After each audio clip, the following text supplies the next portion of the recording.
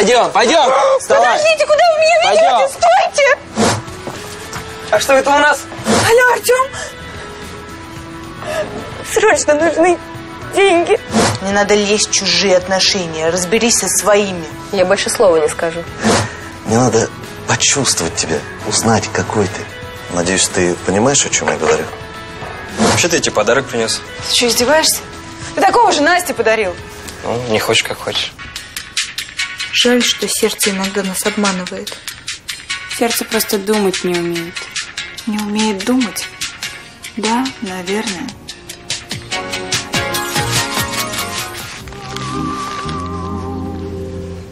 Вик, а откуда у тебя заяц? Купила. Чтоб твоему одному не было скучно.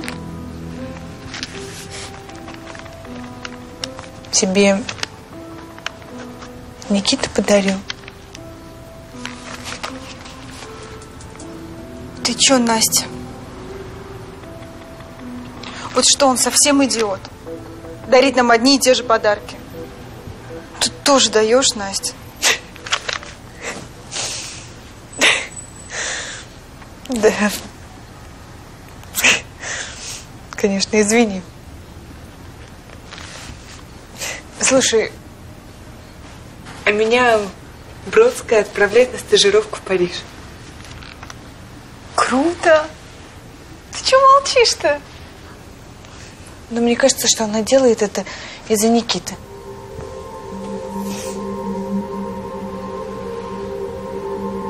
Настя, ты уже все выяснил. Ты же Никита, Бродская. Все сказали. Да.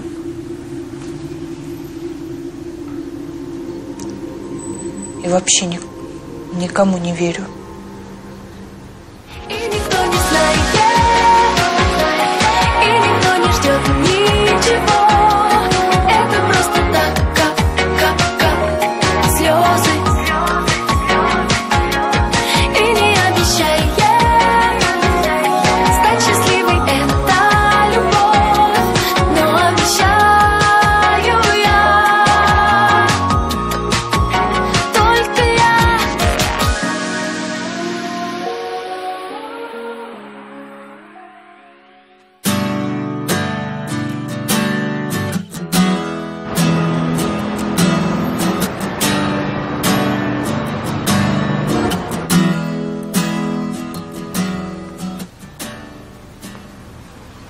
Викулик.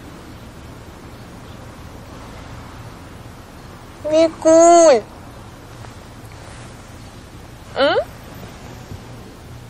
Викочка. Вставай. Ты же опоздаешь на работу.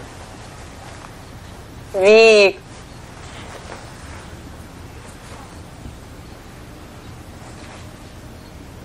Отстань. Ты чего, Вик?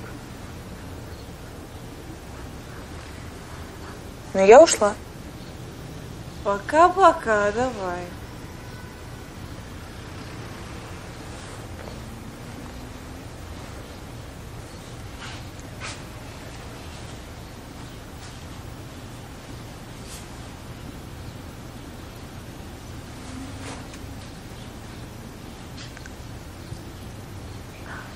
Алло, Фил? Привет. Я разбудила? А ты чего так рано? Что-то случилось? Слушай, а ты не знаешь, чего там с Викулей? А то она чего-то на работу не пошла. Без понятия. Позвони какому-нибудь Тамазу. Или кто там еще у нее. Фил, ты чего так?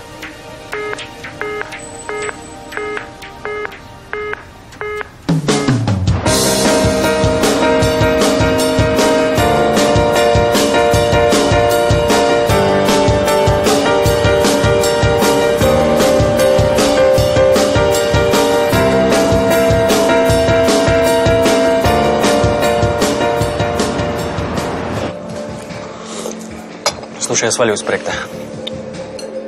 Ты чё, парень, в своем уме? Да он пи***. Я не буду с ним работать. Не неси чушь, понимаешь? Ты знал об этом? Что знал? Я ничего не знал. Я знаю только то, что это твой единственный шанс. Если ты его сейчас упустишь...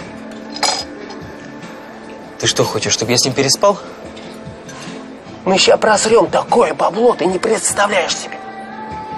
У тебя нет какой-нибудь другой работы, рекламы или еще чего-нибудь? Нет, ты у нас пока не медийный, понимаешь? И это единственный шанс. Я не буду с ним работать. Будешь. Не буду. Ну, будешь. Нет. Извини, Никита, нам придется разорвать с тобой контракт. Ты что, с ума сошел? Я потратил на тебя много времени и сил. Я же все бросил. Переехал в Москву. У меня таких, как ты, десятки в очереди стоят. Да? Да. Ну так пусть они и трахаются с твоим режиссером.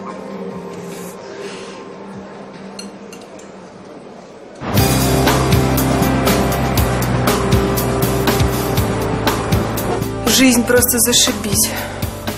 Блин, я всегда думала, что Фила брошу я. Он же размазня, а получается бред какой-то. Неужели даже ему на меня пофиг? Хотя бы кто-нибудь попытался меня понять, поинтересовался, что у меня внутри происходит. Так нет же. Настя, ты единственный человек, которому я доверяю, но даже от тебя у меня есть секреты. Может, я сама во всем виновата. Короче, нужно послать всех подальше и побыть одной.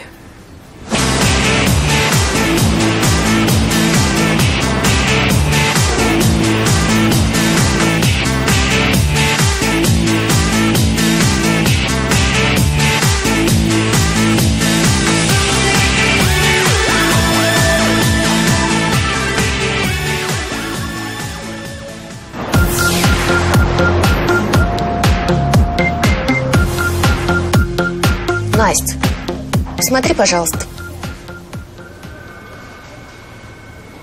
Настя, ну, прости. Я не хотела тебя обидеть. Ну, по поводу Бродской и Никиты. Ты права, это не мое дело. Ладно, забыли. Ничего у тебя там? Смотри, тебе нравится? А что это? Приглашение на свадьбу.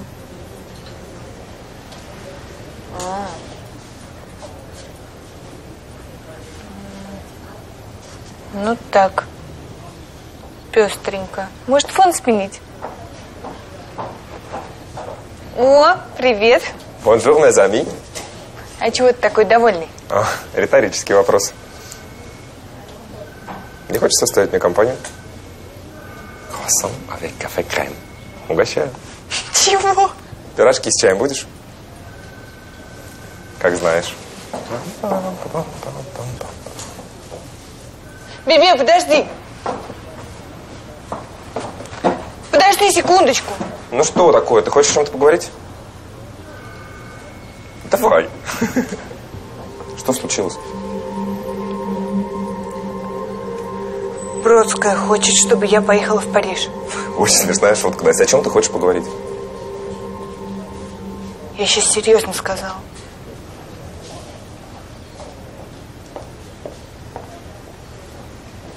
Ты согласилась, да? Нет, я ничего не сказала. Я сказала, что я подумаю. Хочешь выйти чистенько из воды теперь, да? Да я не хочу. Мне очень важно твое мнение. Деточка, первый раз передавать всегда сложно. Когда-то надо начинать. Учись. Биби! Удачи в Париже!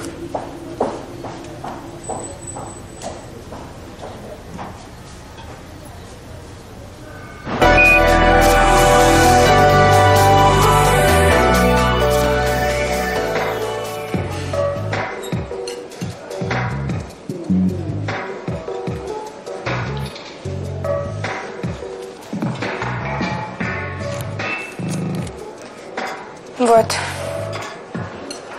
Тут $500. Я буду отдавать понемногу, пока не отдам все деньги.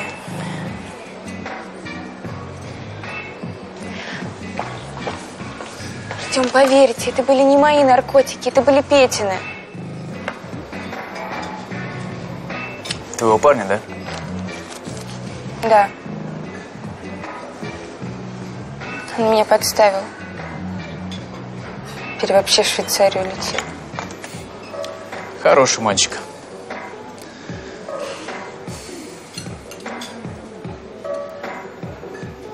Ладно. У меня есть к тебе предложение. Сколько тебе там платят? $70 в час, да? Больше? Примерно. Я буду платить тебе 100. Еще долго. Будешь сопровождать меня. Тусовки, рестораны, деловые встречи. Ну, как тебе такой вариант? Это все, что мне надо будет делать? Все? И мы в расчете. Совершенно верно. 20 тысяч поделить на 100 получается 200 часов, ты свободен. И давай договоримся. Если я хоть раз увижу тебя под кайфом... Этого не повторится. Я обещаю.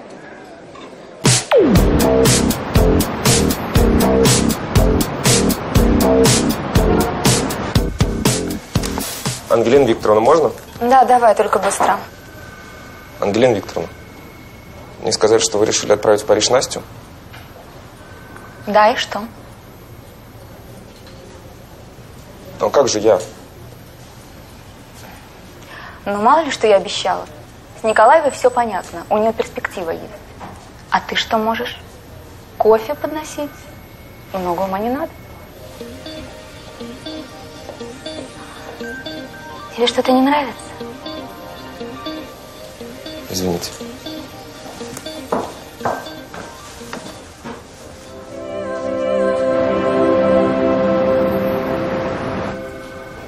А вот это мы вообще ни разу не смотрели. Настя, можно тебя на секундочку?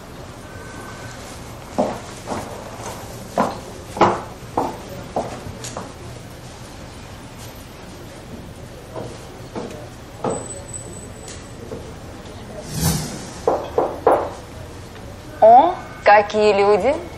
Восходящая звезда кино. Великий и неповторимый. Прекрати. Ладно, говори, зачем пришел. Ты знала, что режиссер... Любит мальчиков? Ну, об этом все знают. Почему ты мне не сказала? Обжег крылышки, птенчик. Настя, ты извини меня. Я не знаю, что на меня нашло. Да и Бродская права.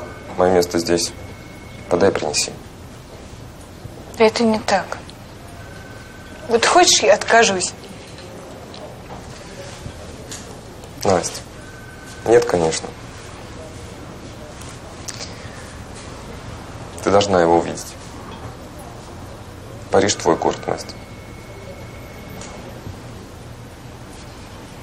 Такой ты хороший.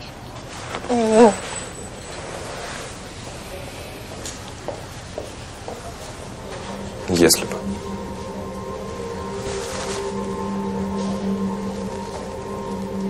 Помнишь ту историю с конвертом? Это я тогда деньги вытащил. Я знаю.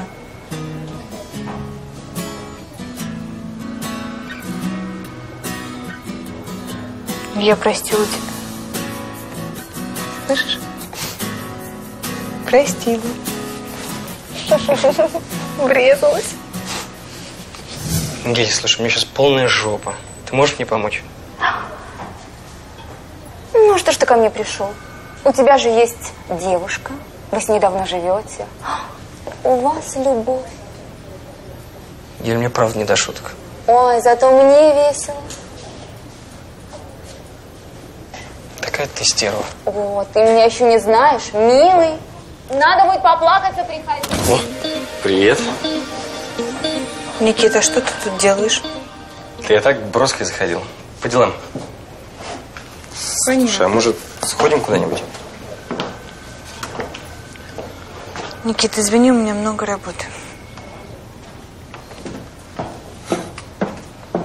Ну, работай.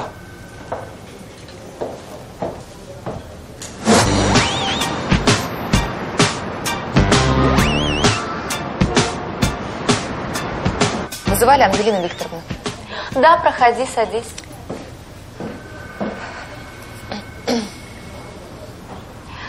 Ты, наверное, знаешь, что долгое время в офисе моими глазами был Бибе.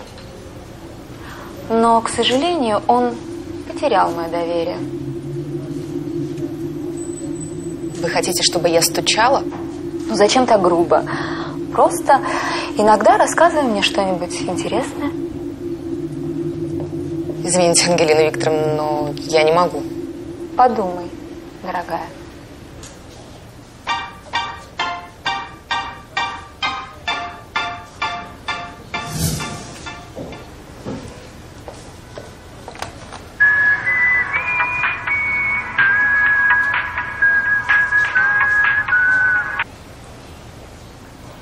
Алло? Настя, давай встретимся сегодня в кафе.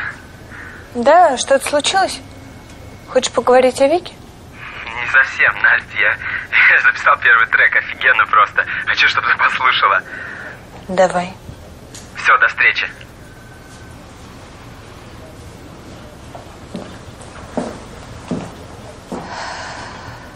Настя. Ты чего? Да мне тут... Не обращай внимания. Ты идешь?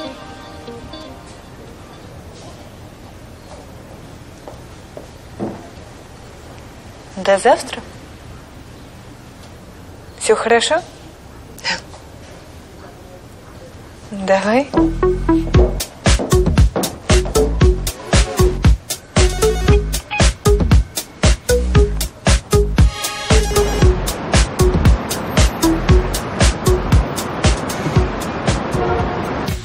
Задолбало так все. Отлично. Наклони чуть-чуть голову. Так. Будешь? Улыбаешься и машешь. Улыбнись, да.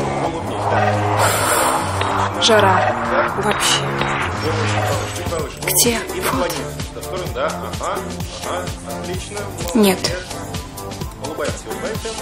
Не хочешь, как хочешь, твое дело. Какие мы правильные. Не говори. По-моему, сейчас таких не бывает. Да? Хорошо.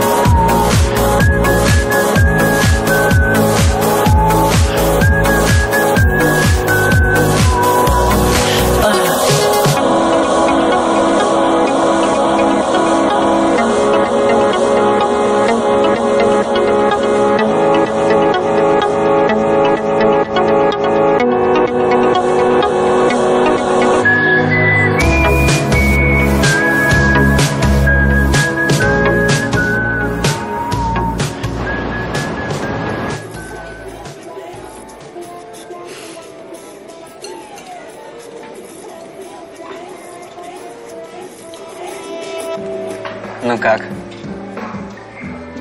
Супер. Тебе правда понравилось? Слушай, ты же пишешь стихи. Да как стихи? Да ладно. Давай ты напишешь стихи, я музыку и сделаем трек. Давай. Ну все, тогда заметано.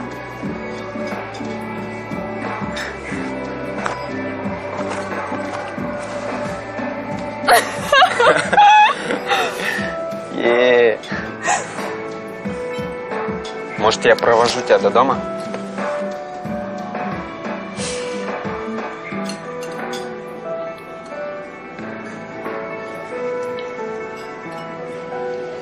Хочешь, я с Вичкой поговорю? Давай не будем про нее. Ладно.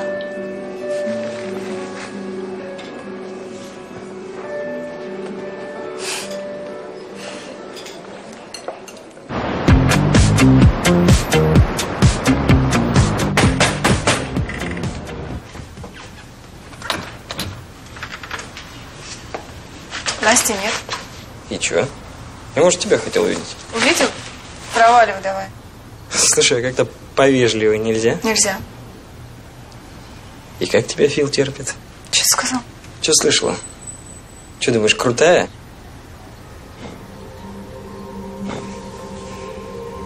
Филом своим будешь командовать. Я тебе не мальчик. Понятно? Козел.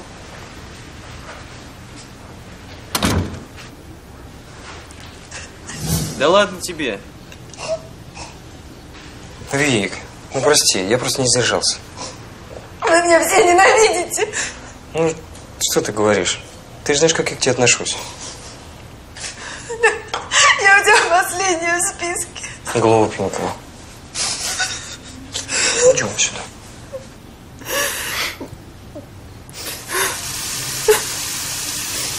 Ну чего ты? Все, все. Ну.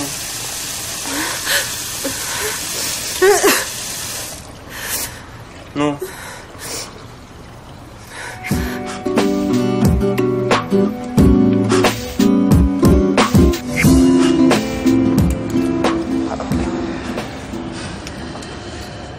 Зайдешь? Не, не хочу видеть. Дурачок ты.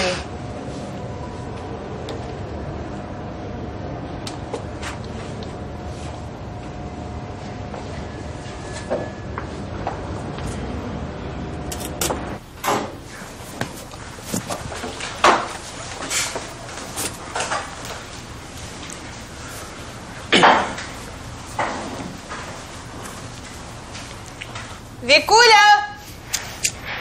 Я дома. О, привет. Никита, что ты тут делаешь? Ты садись, у меня просто есть разговор к вам.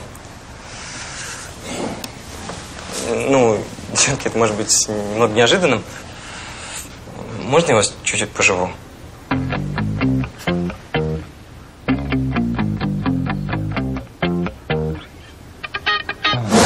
А если она будет против нашей свадьбы, ты что будешь делать, а? Продашь платье?